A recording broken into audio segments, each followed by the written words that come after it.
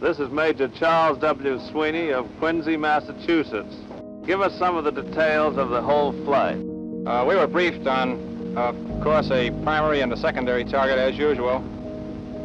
Primary target was located, and we made 3 runs on it, but were unable to get into it. Commander Ashworth and I held a little conference with the bombardier and the navigator, and we started for the secondary target, which was Nagasaki.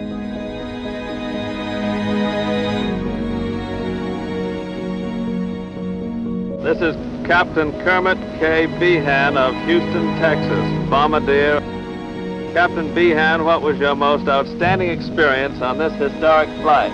I suppose it was when the clouds opened up over the target at Nagasaki. The target was there pretty as a picture. I made the run, let the bomb go. That was my greatest thrill.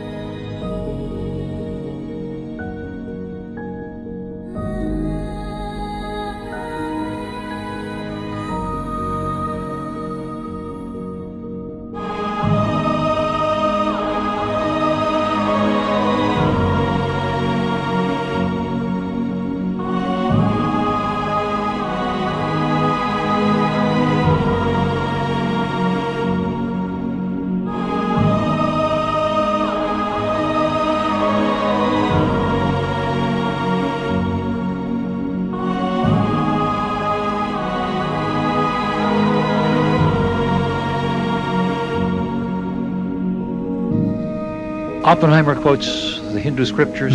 Truman quotes biblical prophecy. They're equally awed and equally troubled. By the time you guys began to learn about what had been achieved and what you were delivering, did you have the same sorts of conscious thoughts? No, I didn't have any conscious thoughts about this thing. As far as I was concerned, it was something that we had been trained for, and it was something that had to be The military man's sense of mission. That's right. Sense of duty.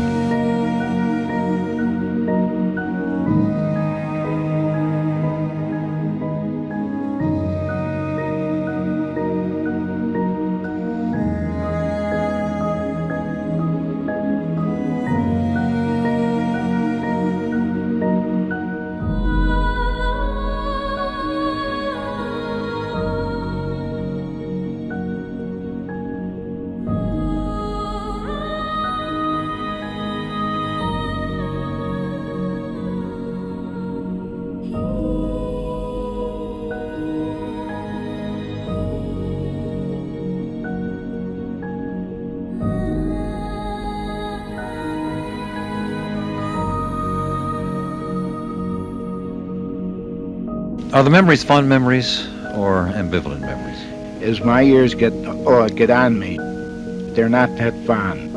I have grandchildren, and I put myself sometimes I put myself in the position of being on the ground with grandchildren. It hurts. But I also remember those that didn't come back, friends of mine. That hurts too.